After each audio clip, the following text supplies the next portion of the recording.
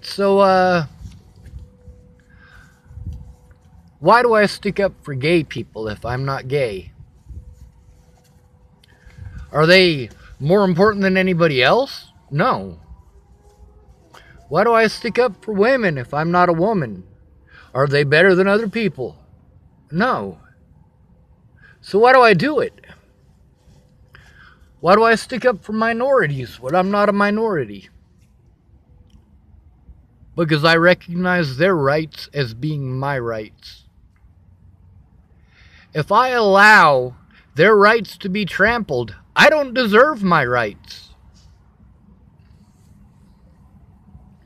Speaking of gay, Maddie Boa is a lesbian.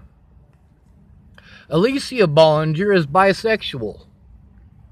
Maddie Boa, before I left for Virginia, Maddie Boa wanted to go. She wanted the set, as she put it. The set. She had already had a lesbian relationship with Alicia. She wanted to have a lesbian relationship with, well, Natalie Bollinger. And Mackenzie Chapman, her girlfriend at the time, got rid of her. Why did Mackenzie Chapman get rid of Maddie Boa back in 2016? Because Maddie wouldn't stay off the methamphetamines, and Mackenzie Chapman is a mother. She's got a kid. They got back together, though. I know that because Mackenzie Chapman, when I was trying to get Maddie Boa to tell the truth, well, Mackenzie Chapman took part in attacking me as well.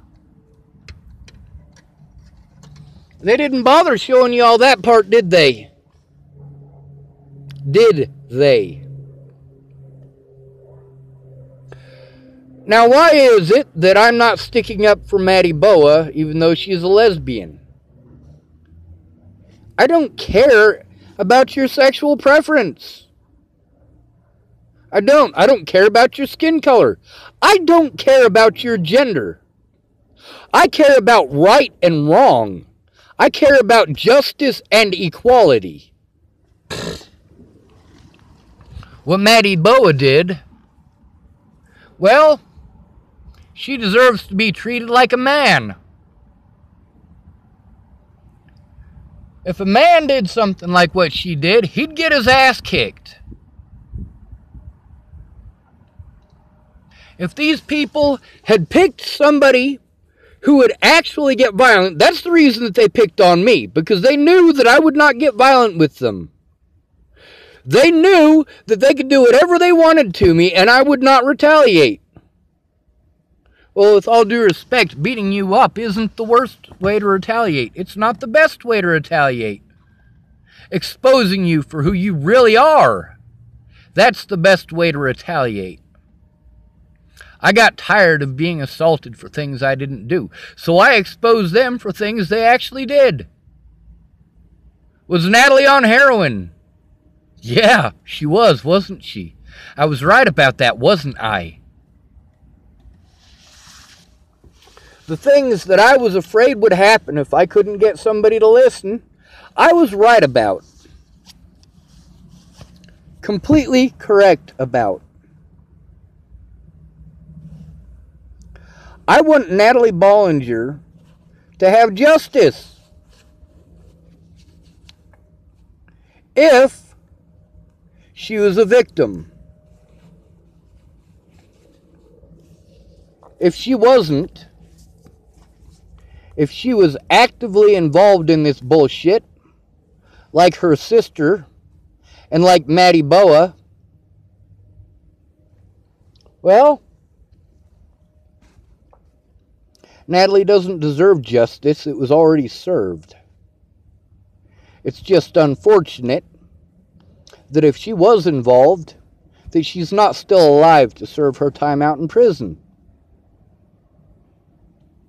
If she was a victim, which I'd like to believe, she does deserve justice. The police obstructed justice. Her family obstructed justice. People who pretended like they cared, obstructed justice. But never did they keep their word. Pierre was going to make a statement, didn't keep his word. Jamie Curtis was going to make a statement, didn't keep her word. Todd Rust was going to make a statement, but didn't keep his word.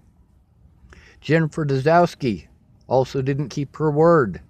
Katie Cahill also did not keep her word. Shannon Alvarado also did not keep her word. The list goes on. Derek Parrish didn't keep his word.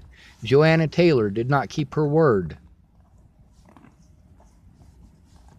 Anna Hunka, who is dead now, didn't keep her word. Janine Barrett, that's Derek Parrish's mother. She's dead now. Also did not keep her word. Lexi Woods did not keep her word. Lots of people didn't keep their word. But it's my fault they didn't keep their word, right? You say people won't come forward because of how I act. Well, with all due respect, when I was kind, it didn't do a goddamn thing. When I was kind and asked nicely, it didn't do a goddamn thing. When I was nice to Katie Cahill, because she was making me promises that she didn't keep. I'm used to that. My whole life I've been used to that. People lying out their ass and looking the other way. Katie Cahill could have been the difference between me being railroaded and me having an honest day in court. Shannon Alvarado as well. Jamie Curtis as well.